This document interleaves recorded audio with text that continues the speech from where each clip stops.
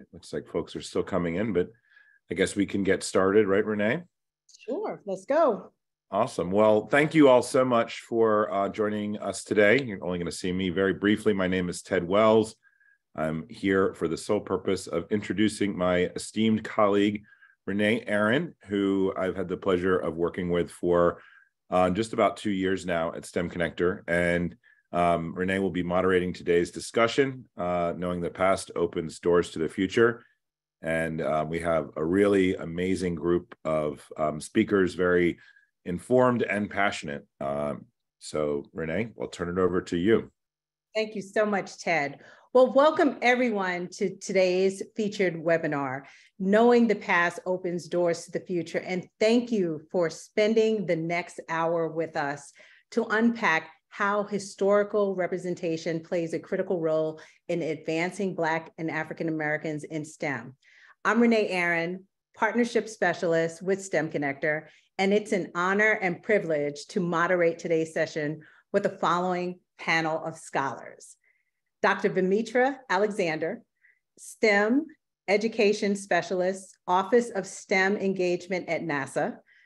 Dr. Robert Simmons, Head of Social Impact and STEM Programs at Micron Technology. Dr. Dawn Hearn Clark, Assistant Professor of History at Hillsborough Community College. Now, Black History Month is a time to reflect on our past and the progress we have made, but also a reminder of the work that still needs to be done. Today, we not only celebrate the Black astronauts, scientists, inventors, artists of the past, we also celebrate the rise of several programs and initiatives that will influence the future. Historical figures play a historical role in forming aspirations for young people as they look to their future studies and career paths. Unfortunately, the historical record that is presented to many students does not reflect the diversity of those whose contributions shape the world we live in today. As we celebrate Black History Month, this virtual event will examine how presenting students with historical figures can advance a sense of belonging and improve outcomes in STEM and other fields. So today's discussion explores how understanding Black and African American history can shape learning outcomes, as well as increase awareness of instructional methods that leverage history, improve engagement of Black and African American STEM innovators. Now, lastly, we're going to showcase how STEM funders can support inclusive approaches to history studies. So without further ado, I would like to turn it over to our panelists so that they can introduce themselves and share with you their current roles at their organizations. Who would like to go first? I'll go first. Awesome. My name is Dawn Hearn Clark, and I teach history at Hillsborough Community College in Tampa, Florida. But prior to coming here, I spent a huge chunk of time at Fort Valley State University in Fort Valley, Georgia, which is an 1890 land-grant institution. It's actually there where I became involved with STEM through that of agriculture, but from a historical perspective. Thank you. Vemitra, would you like to go next? Sure, I'll go. I'm currently a program specialist for NASA here at Marshall Space Flight Center in Huntsville, Alabama. But previously, I was an education specialist on the contractor side, but now I'm a civil servant. And prior to joining the team at NASA, I was at Mississippi State University as a director for K-12 outreach in the Bagley College of Engineering. I'm super excited to be here. Hey everybody, Robert Simmons. I use he, him, his pronouns. I am the head of social impact and STEM programs at Micron Technology.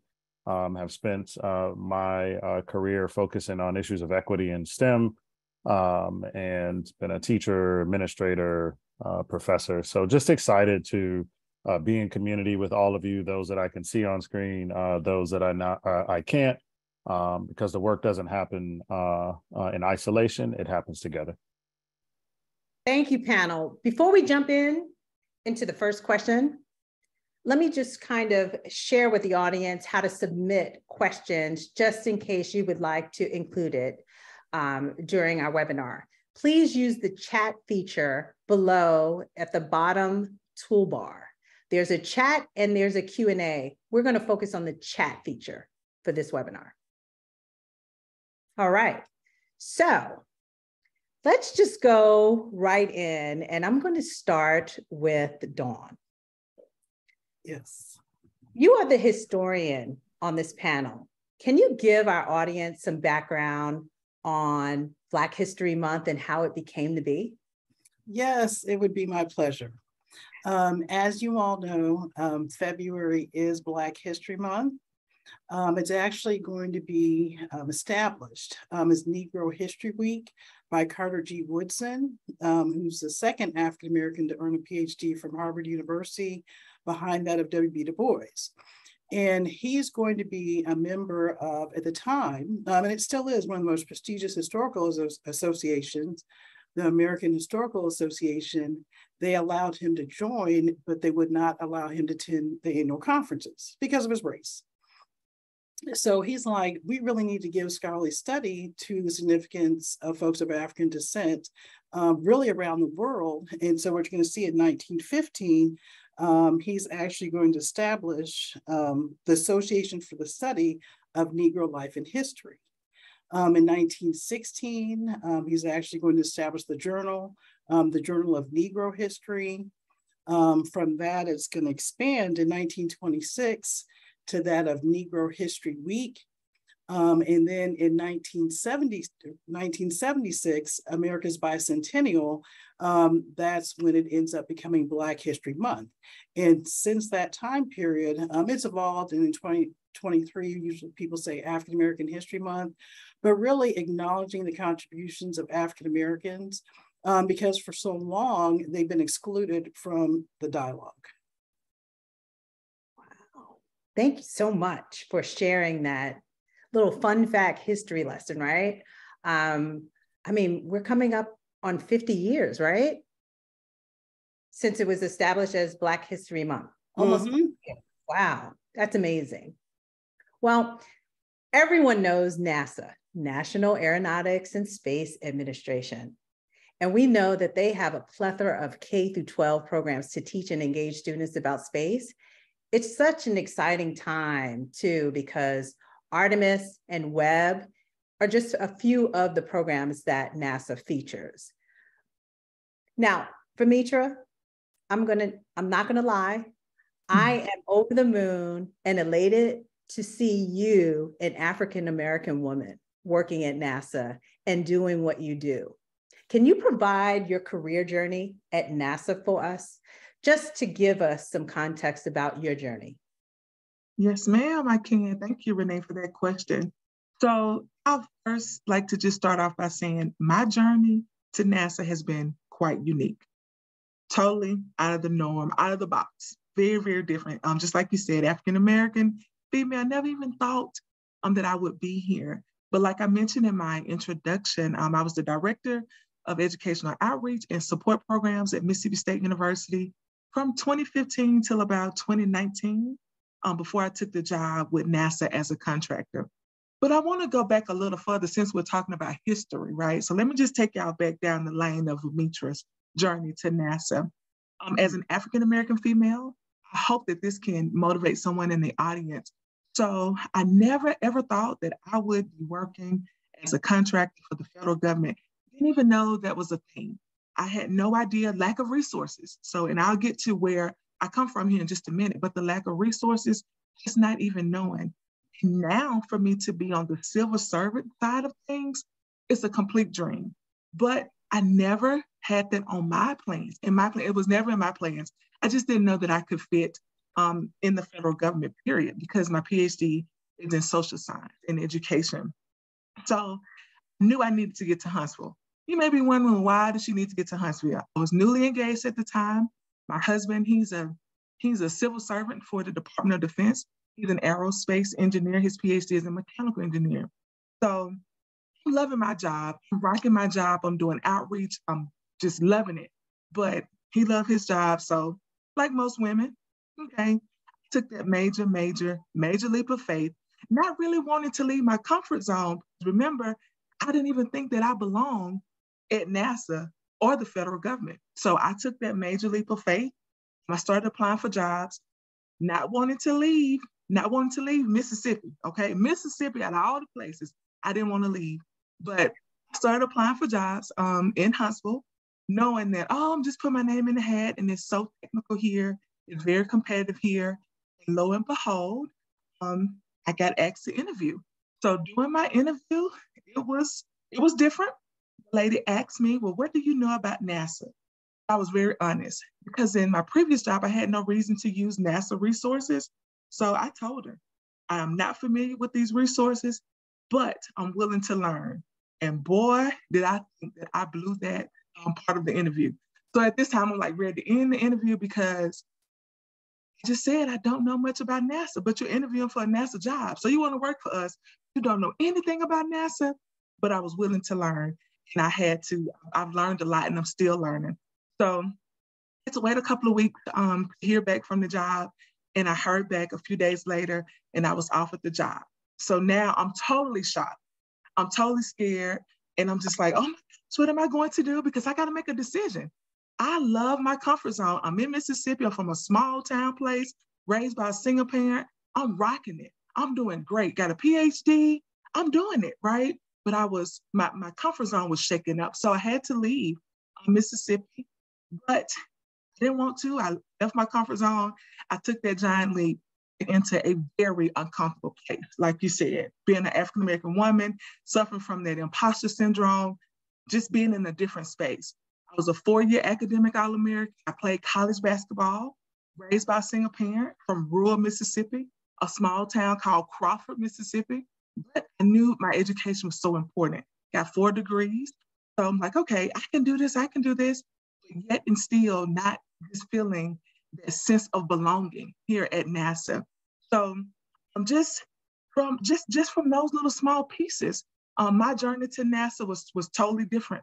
It was different, but I would like to say to the people in the audience, no matter what you ever go through, be resilient, be confident in your beliefs, believe in yourself, be bold, take those initiatives. And I remember telling myself, Vemitra, there aren't any elevators to success. You must climb the stairs, like one by one. Taking this job at NASA, you're in a total different space. You have to believe in you. My path was totally different. But again, like I said, my PhD is in instructional systems and workforce development. So I'm entering into this aviation, this space world, but I'm glad that I made that leap, and it has been a great journey. So love to share my story. If you have any questions about my story, I can share it in the chat box, but I know we got other questions, but I'm excited to be here. I'm a big part of this Artemis program, Artemis project. Hopefully you all were able to see the launch back in November. So it's a great time to be working for a great agency. And I'll stop there, Renee, because I get super excited. Well, I'll tell you, Vemitra, you are my shero, okay? So just listening to your story and the role that you play there at NASA, I'm quite sure you have inspired so many younger kids. And unfortunately, you probably don't get or gain access to their stories, but I'm quite sure at that really foundational level, you have inspired some kids to do the same thing and reach for the stars.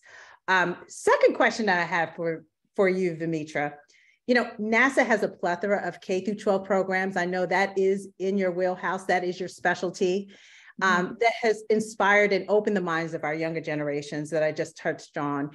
Can you share with some of the top K through 12 programs that target the underserved schools? Yes, ma'am. So we do. We have tons of programs, and believe it or not, our programs are free. Like I love to say, when I used to recruit for the university, if it's free, it's for me. So I love free. Just being able to soak it in, but as an educator, because that's what I did first. I taught first grade. So knowing that NASA, I didn't even think that NASA had activities and programs. And what I love about our programs, they are set aside, they have objectives. that are tied to national standards. So again, it's free, and I do have some links that I have in some notes here, and I'm gonna drop those links in the chat box to share with you all. But I'll just share my top 3 because I know we're on a time crunch. So the first one that I talk about is called our NASA Astro Camp. Not sure if y'all heard about that. We have Human Exploration Rover Challenge. That's the second one that I talk about. And then I close out talking about our student lunch program. So with our NASA Astro Camp program, provides collaboration and opportunities for youth service organizations, museums, libraries, schools, and universities. It is an opportunity for all youth service organizations to bring NASA STEM engagement and science missions activities to 2nd and 12th graders in their own communities. And again, it is free. I'm gonna drop some links, like I said, in the chat box. We have our Human Exploration Rover Challenge. And guess who's the new lead on that project? You. I am. Super excited. I did robotics in my previous job, but here I'm getting to get back into that space of robotics, and it's just so exciting. But I'm the lead on this project for NASA. So we call it HERC, but it's Human Exploration Rover Challenge.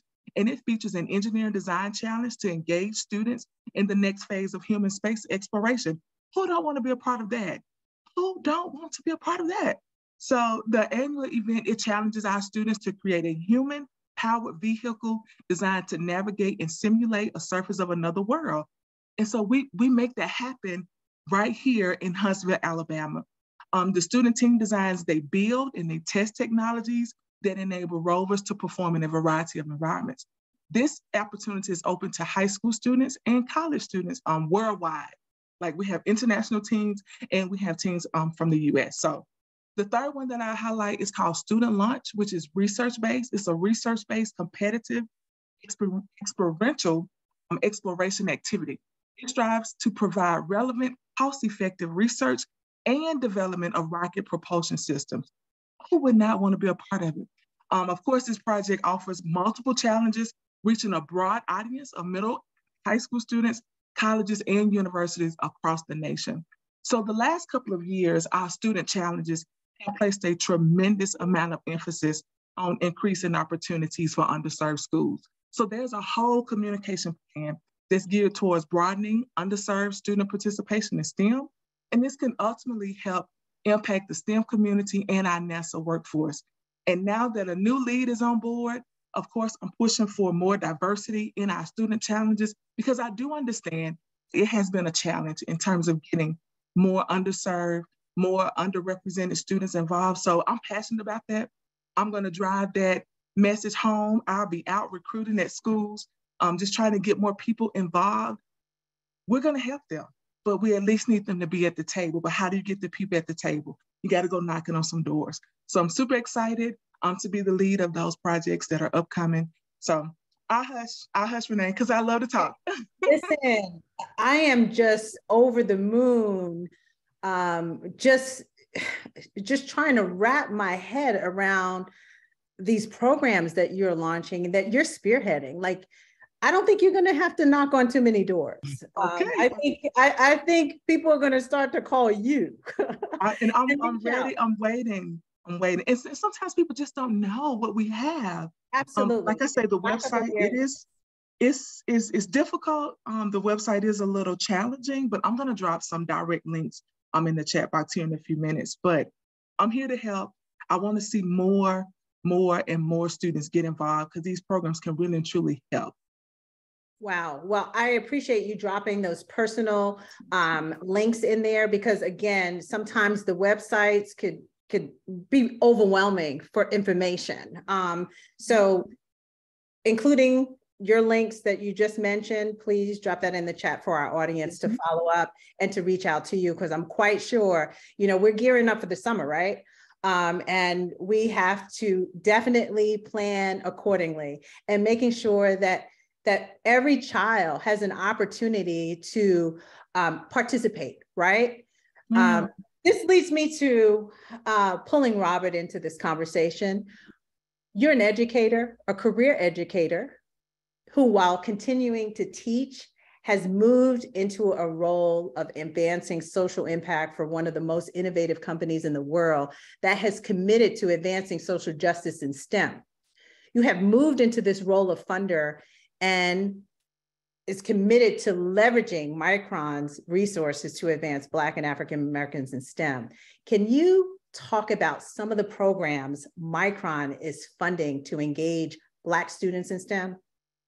Yeah, I mean, first want to give a shout out to Vemitra, just because, I mean, seeing her at NASA on the shoulders of those who came before her, thinking about hidden figures, but also just the ancestors. So just want to bring the ancestors into the space as we think about Black history, and think about it from a very diasporic standpoint. I think, when I think about the work at Micron, we are very unapologetic about supporting Black students. As a matter of fact, we took a major leap to begin to expand our work outside of Boise, Idaho, and build on the foundation that had already been laid, to think about communities that were going to significantly benefit. And one of the first things that we did was to expand our work in deep partnership with Norfolk State University, with two of our most significant programs, Girls Going Tech and Chip Camp. It's an amazing thing to see when I think about Girls Going Tech, to see the various ways that these Black girls show up with the various hairstyles, the various ways in which they think about the world, and just their general excitement about STEM. And I think that not only did they show up, but there was overwhelming interest in participating in this work. And I think it speaks to reframing a narrative, in particular for Black women and girls, that they aren't interested in STEM.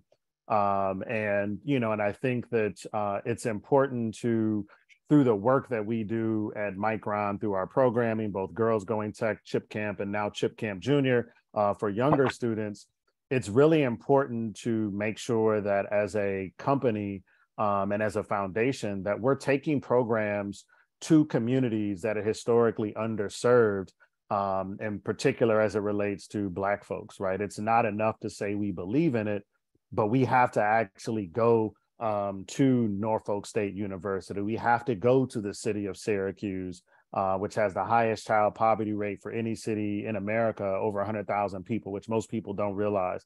We have to think about doing these programs in the District of Columbia, which still, contrary to what popular opinion, is still Chocolate City to me, because of the legacy that Black folks have created in the District of Columbia. But also thinking about Atlanta, when we launched Chip Camp last summer, we had never done it in Atlanta. And, the team said, no problem. I know what the mission is and why we're doing this. And this was supported from our CEO, Sanjay Mehrotra, the president of the foundation, April Arnzen, and our executive director, Dee Mooney, where they were like, yes, this is the right thing to do. And not only did we host it with all Black kids, there was one non-Black kid, but we hosted it on the historic West End of Atlanta. Like, we weren't tinkering around the edges, but we believed that we had to take it to them. Like, and no shade to Georgia Tech, and we could have done it at Georgia Tech, but we didn't. We decided that we were going to do this in their community, in their backyard, in a place that they felt comfortable and safe. And certainly we partner with Georgia Tech, and the kids this summer will go to Georgia Tech, but we believe that it's important to do it right there. This summer, to build on what Dawn said, understanding our history is something that people oftentimes forget in STEM, and how it intersects with the social sector, key pieces of social impact. We're actually doing it in partnership with the STEAM Truck, which is led by a Black woman, Marsha Francis. And not only that, we're doing it at a space in Atlanta adjacent from the AUC, because we want those young people to look out the window when they're at Chip Camp in Atlanta, Georgia, to see what the ancestors left for them, to see what their elders created for them, at the Atlanta University Center, which has created some of the brightest minds, not just in tech or in STEM, but just in society and leading social change in our community. So we're super excited, but I also want to just say that one of the other ways that we're doing this is thinking about, as a funder, how do we support organizations led by Black folks and organizations that explicitly say our mission is to support Black people, right? Not an organization that says we're going to support diverse people. No. Like, that's cool. But I also want to be able to engage with organizations like the Hidden Genius Project, which we funded, STEM from Dance, which focuses on Black and Latinx girls. And I think this level of being explicit about it allows for an unapologetic commitment to Black people. And the last thing I'll say, Renee, is that as a foundation, we've pushed the boundary when I think about what does it take to do this in a way that is allowing for the justice conditions that we aim to change to be the justice conditions that we operate from as a baseline. So we're partnering to build out a collaborative philanthropic effort to not just provide programming, which I'll talk about in a second, in the city of Syracuse, but we're also doing this because we want to find pathways for young people to not engage with behavior on the block, which we know for a significant number of Black youth growing up in urban America happens in the summer disproportionately. So we're going to work to provide 6 weeks of summer programming with the Micron Foundation, Syracuse University, the Allen Foundation, Gifford Foundation, and the United Way, and the Community Foundation. Collectively, we believe in supporting Black girls in this particular case, and we're going to bring STEM from Dance to Syracuse University, to Syracuse as a community, and we're going to run 2 cohorts. Normally, communities do this in 1 cohort, but because we collaborated together, and it's not about putting a Micron logo on it, it's not about the Allen Foundation logo on it, it's just to suggest, okay, we need to do this together because no foundation can solve all of the problems, just like no nonprofit can solve all of the challenges in a community or create enough opportunities. So we're excited. We launched the Georgetown Nonprofit Leaders of Color Fellowship Program because aside from just supporting Black students, we also want to support nonprofit leaders of color who are doing this work. And one of our key pillars of that is those who are working in the STEM space.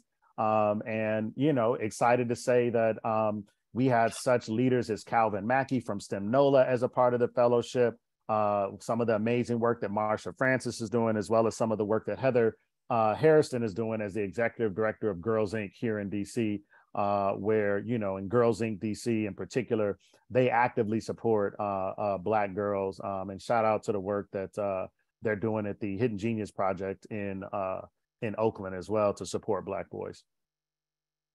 Well, listen, Micron is definitely providing a rich and unforgettable summer learning experience for African Americans, which exposes those students to a new world of opportunities in STEM.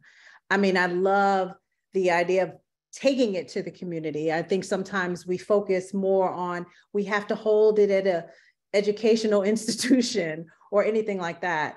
I think reaching out directly and hosting it in the community makes a huge impact, a direct impact. Mm-hmm. And it speaks volumes in the community and to all the other folks that play a part in supporting children, right? I mean, it's the whole community. It's a whole effort, right? So mm-hmm. I love that. And I love the fact that you talked about and touched on the executive certifications for nonprofits, right? Like, I think sometimes we miss opportunities for certain critical groups of folks that really need that support. So love that additional program. Is it really, and I have a question for you, Robert, about the programs that you just mentioned, Girls Go in Tech, CHIP Camp in Atlanta. I mean, I'm excited and I just want to be a kid again, right? But I'll tell you, is it a situation where you have to turn away folks or put them on a wait list? I'm just interested because the programs that you are talking about are necessary, but I want to make sure that you're not turning away folks. Yeah, I mean, I think every year we have a capacity, right? When we did the Girls Go in Tech at Norfolk State University, I think we had 200 slots, but 700 girls who were interested, right? And so I think this is where a scaffolded approach to community-based STEM education is important.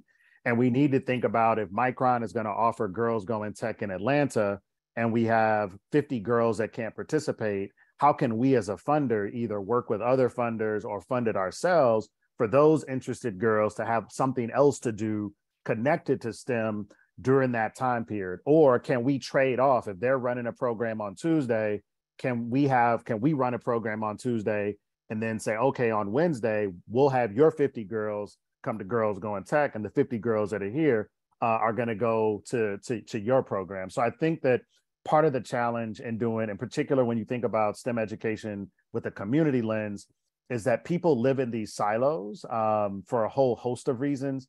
And oftentimes I find it interesting that in STEM education, where you think that we are where we are with technology because of creativity, people taking risk and innovation, and just being super creative and doing less with more and all these other things.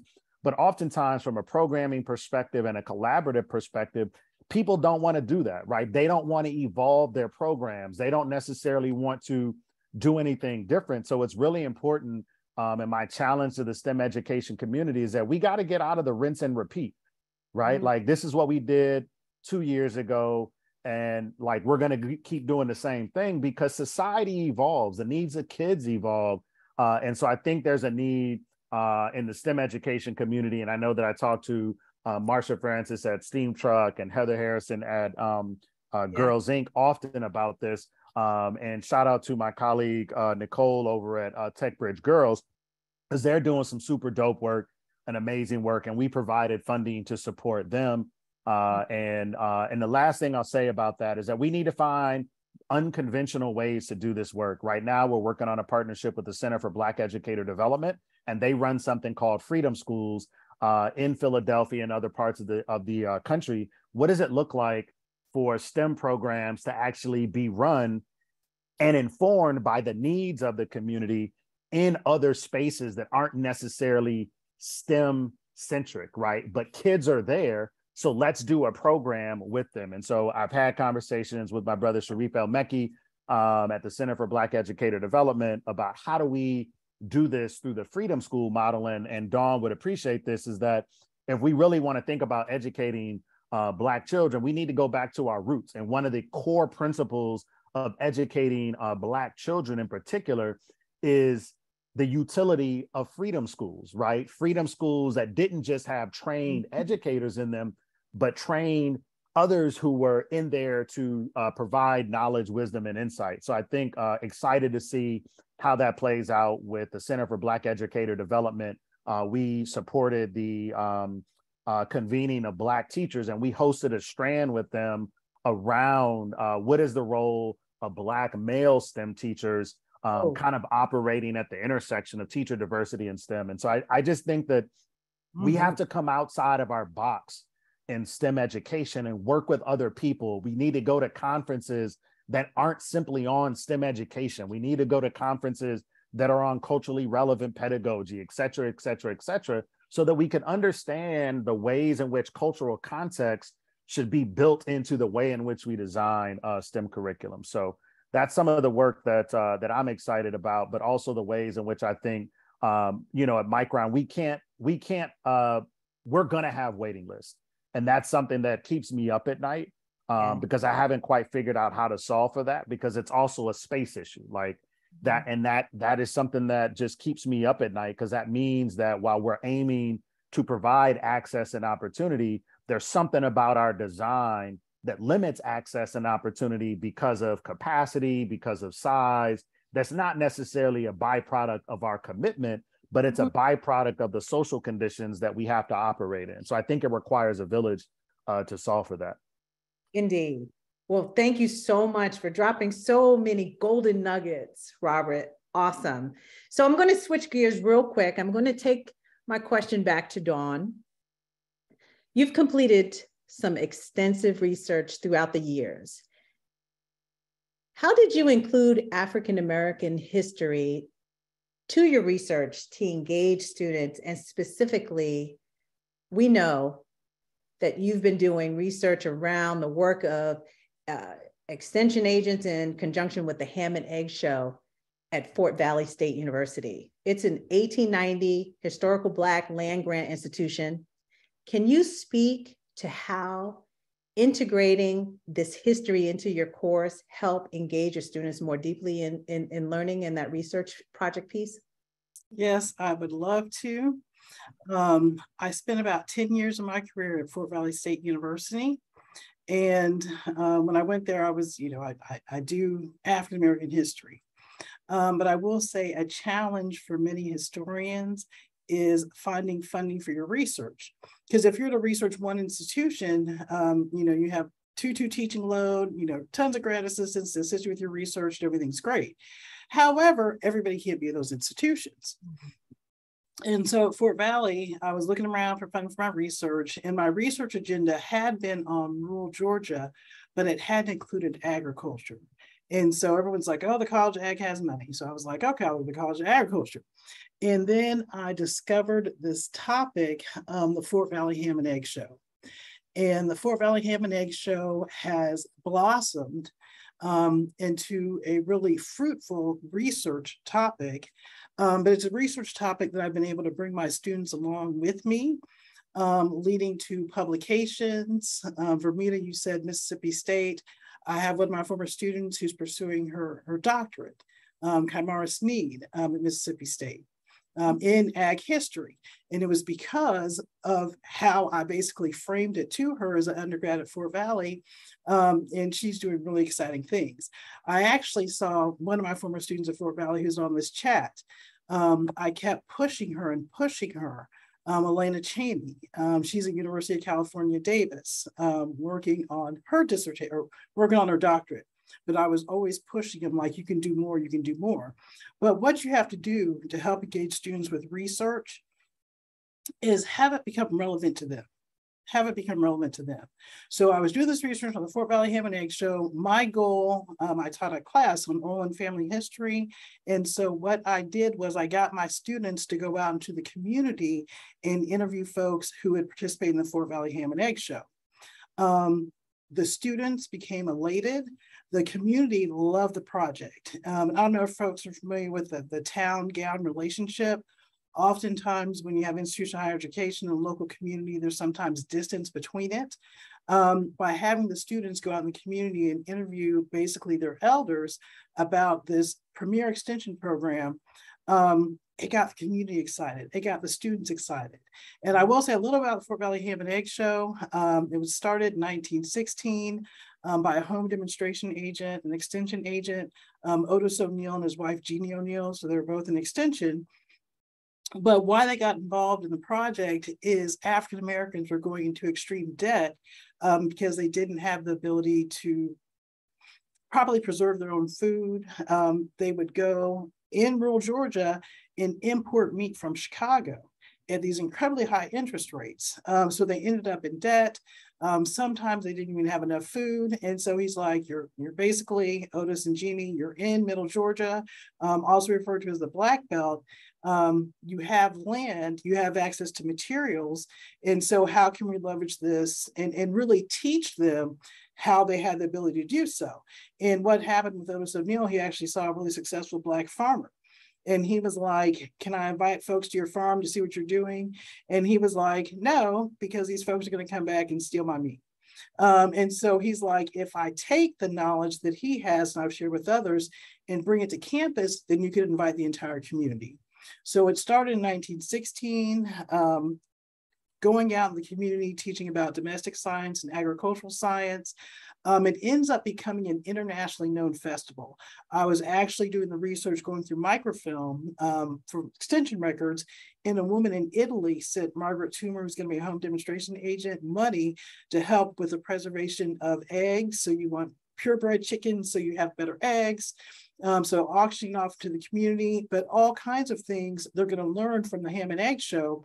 So it's going to deal with food insecurity, which we call it now, but also lead to African-American home ownership. They had sessions about that, teaching Black folks how to keep their farm, teaching, because it's going to tend to be gendered, women how to care for the health of their kids.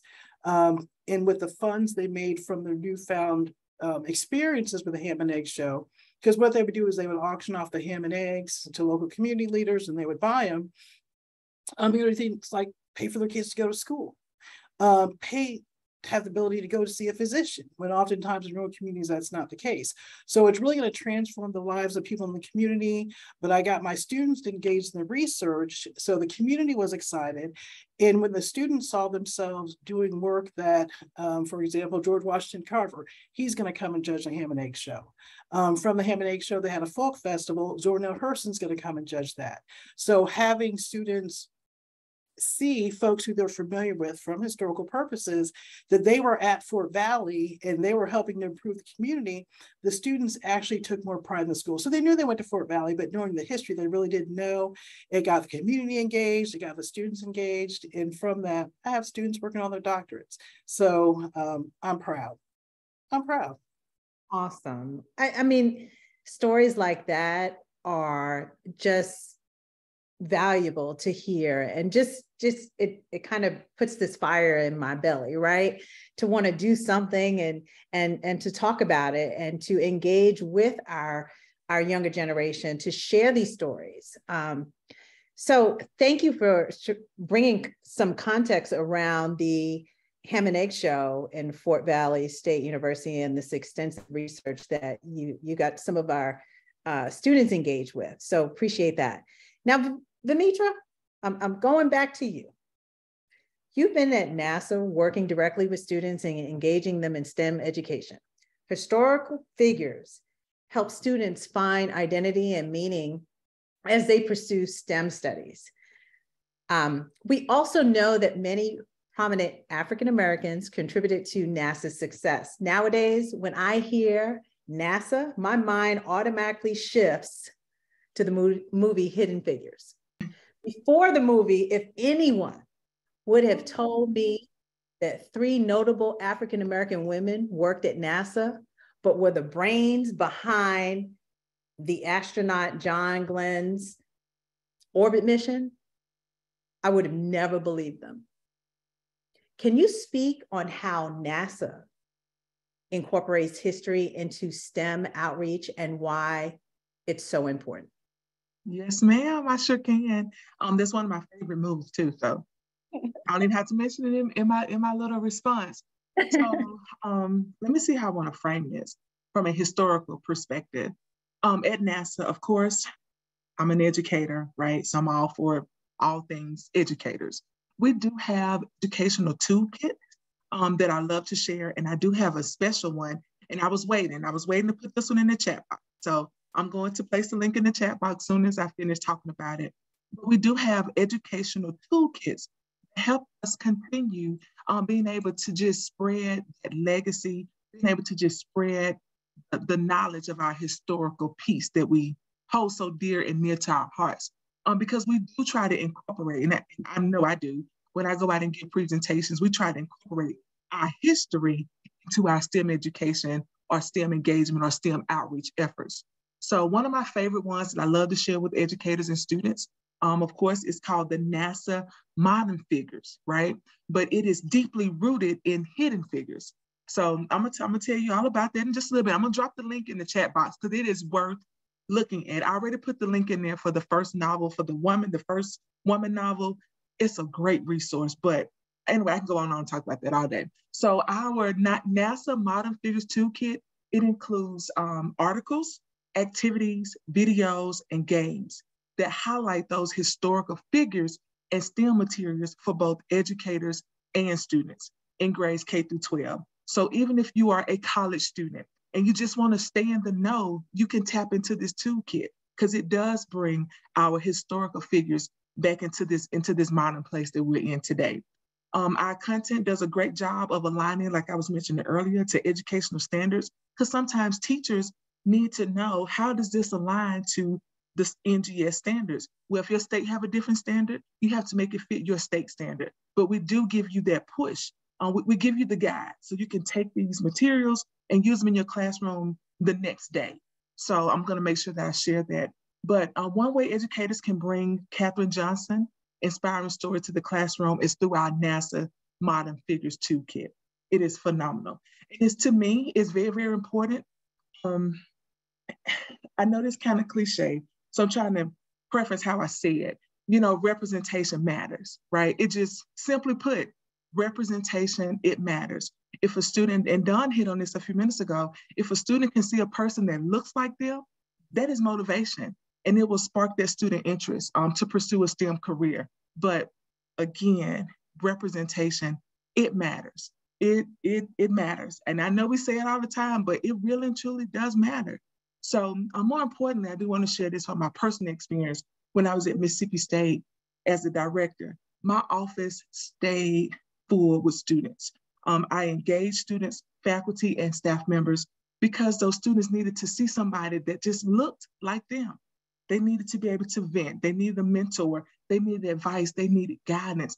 And so I love being able to be that person for students, but just reminding them that you can get through this, because a lot of times we have students in these programs, we have students just signing up for research and they really don't know what they're getting into.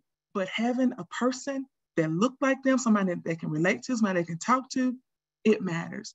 But I do like to push that NASA Modern Figures 2 kit. And it is a great way to bring it back full circle, to incorporate Katherine Johnson and all of our great women into the classroom. And I saved that link. I was holding on to it. I'm gonna drop the link directly into the chat box where you can go directly to this particular resource. And again, it's free. And if you have any questions, absolutely any questions about any of the resources that I place in the chat box, just ask. That's what I love to do. I love to help educators, future educators. It doesn't matter, informal, formal, museums, organizations. I just love helping others. So I hush, and I'm gonna drop the link in the chat box.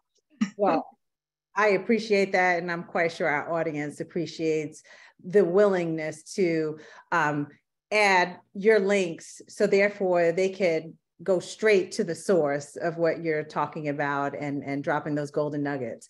Now I'm going to lean back into Robert real quick, because Micron is one of the most innovative companies in the world, right?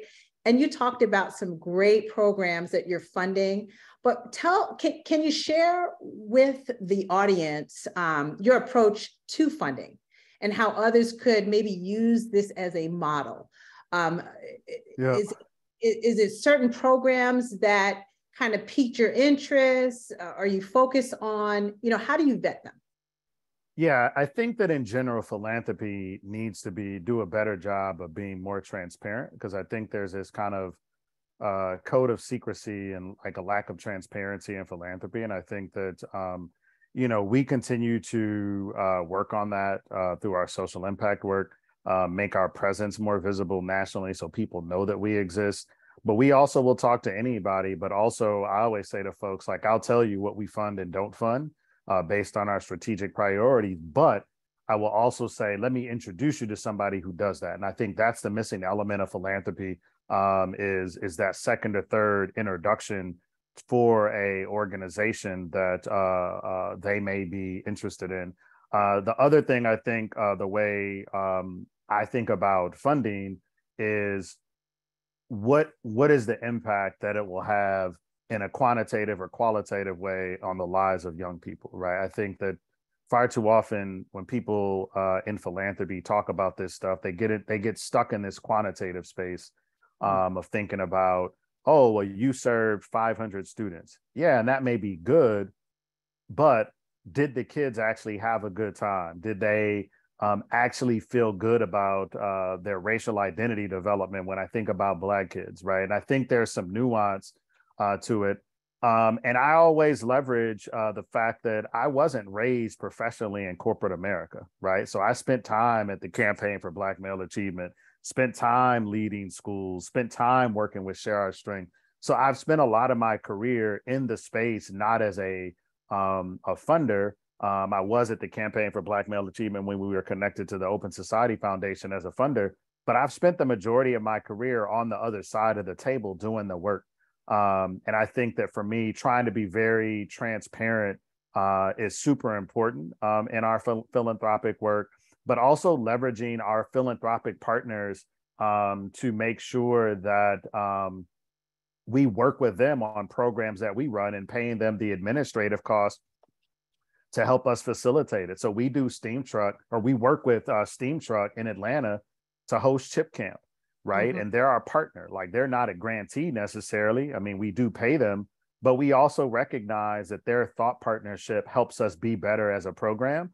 And I think it's important for me, I always try to listen to those in the social sector about ways that can help us be better in our philanthropic support. And one of the things that I've tried to do is make it clear that the path to social justice in philanthropy is through multi-year unrestricted funds, right? And I think far too often folks in philanthropy want to give you money to solve generational problems and then come back and say, well, why didn't you solve it? Well, you can't solve generational problems, in particular when we're talking about the Black community and the ways in which Black folks have been marginalized in STEM and society on a 3-year funding cycle. It just doesn't work that way, right? And so I think that there's that. And the last thing I'll say is that it's incumbent on those who aren't from the Black community, but are interested in supporting Black leaders and issues in the Black community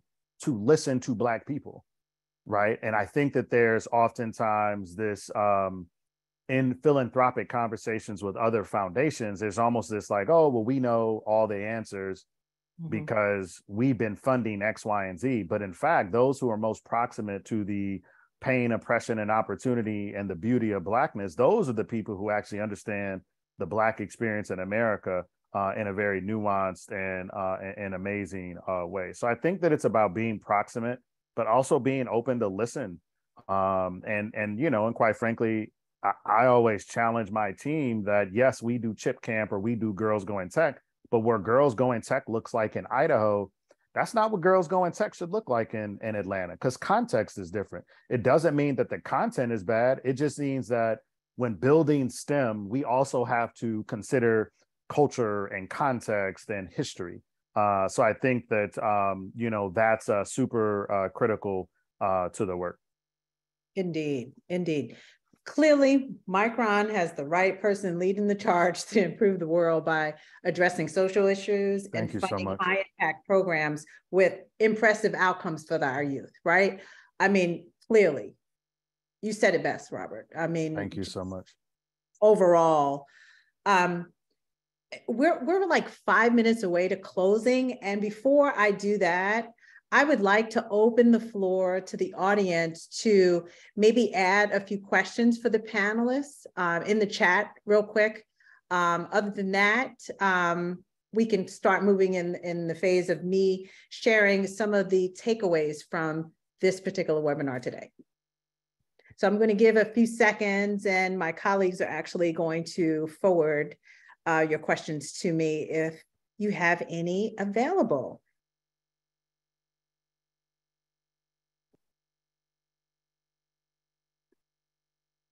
And I don't see anything coming across yet. Renee, I see a hand up from Steph Davis. But, okay. Steph, if you could type your chat into the chat box, that would be great. Okay.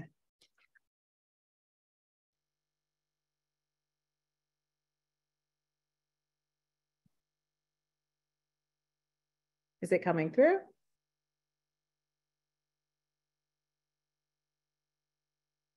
I don't see it yet, but if you just want to wrap up, Renee, we can. Okay, well, why don't I do this? Before I kind of share some of the takeaways from this webinar, can we just get some closing remarks from our panelists? Dawn, would you like to go first? I would love to go first. Okay. I'm just going to say engaging students in research. And these are undergraduate students, so these aren't master's or doctorate students. Also students, because I taught African-American history, a lot of folks would just take my classes, but they weren't history majors. I've been really successful in helping them learn to appreciate history, to engage in history, to become active historians, so folks never thought they could. But the project with the Ham and Egg Show, a challenge that I would like to do, in both panelists have been, or everybody's mentioned Hidden Figures, which is one of my favorite movies. Actually, a woman from Fort Valley, Georgia is in Hidden Figures, and she's good friend of mine. We want to turn the Ham and Egg Show into a documentary. And so for folks, if you're in STEM, kind of I guess a strict view of STEM, funding's more available. For folks who do the history of STEM, not necessarily so much. So finding resources, but really, really taking the time to engage your students. You'll be surprised what folks can do, especially when they see it relevant in their lives. When they see folks who are practicing who look like them, you have the ability to help transform their futures. Awesome. Vemitra? Sure thing. I would just add, let's see. So I've already told you all about those elevators, just don't even look for the easy way out. Sometimes it's okay. A lot of times it is truly, truly okay. But the thing that I would like to leave, and I see some students in this space, so I have to say it. I'm just reiterating, be confident in your abilities. Believe in yourself like none other. Be resilient, be bold, take those initiatives. Just don't be afraid. If you're gonna do it scared. And nobody has to know that you're doing it scared, but you have to do it. And I always tell my little nephews, I tell my family members, make sure, it doesn't matter what you get your degree in. Because I talk to my husband all the time, I need to go get this engineering degree. He's like, no, you're fine. Just make sure you get a degree or gain some type of skills that are transferable. And I'll leave with that. Make sure you gain some transferable skills, but do it scared, do it afraid, just do it, make it happen. Thank you for those encouraging words. And Robert? Yeah, I'll close with one of the greatest scholars on Black folks of our lifetime, the late, great, notorious B.I.G. Biggie said it was all a dream. I used to read Word Up magazine, so on and so on and so forth. And what I hope people take away from this, in particular young people, is that if you dream it, you can do it. But along the way, you have to, do the things. Sometimes you have to work in the cafeteria. You have to work fast foods. You have to work an extra job. You may have to stay up extra to study because nobody's going to hand you anything. And in fact, people already question our humanity as Black folks, right? They do this on a consistent basis. And I just think that the ability to dream with our eyes closed and our eyes wide open is super important for young people, right? And the ability to dream allows us to see what's possible, but also to dream of the things that make the ancestors proud. And so I'll just close with the idea of dreaming, because it's that dream that allows you to chase things that your parents, our grandparents, our ancestors could only imagine for us when they sat in the fields and the cotton fields, in my case, in Mississippi and Georgia, in Tennessee, where my grandmother and my grandfather from, and just looked at the clouds while they picked cotton. They had dreams. And it's important that we take a step back, have those dreams, and oftentimes just sit in silence while we figure it out. So I'll stop there. Thank you so much. In honor of the significant contributions made by diverse communities, STEMconnector is actually launching a series of insight release to celebrate diversity, equity, inclusion, accessibility. And what we're trying to do is make sure that we have this material available, acknowledging these groups' contributions. One pager is available for all attendees. We're actually putting it in the chat so you can actually download it and take that away from this particular webinar today. So next month is International Women's Month. I will be remiss if I do not provide a shameless plug for the Million Women Mentors. They'll be delivering a dynamic webinar on how state, national, and international leaders in PepsiCo, P&G, and Women in Insurance Initiative will be advancing and embracing equity for girls and women in STEM fields on March 8th at 2 p.m. Please register today. You'll see the link in the chat. It was a pleasure to have you with us today, and this concludes the webinar. Thank you all for attending. We hope you learned and enjoyed today's presentation. Thank you, Dr. Hurd Clark, Dr. Vemitra Alexander, and Dr. Robert Simmons for providing us with a fantastic, impactful conversation. Have an amazing rest of the week, everyone. Take care. Bye-bye.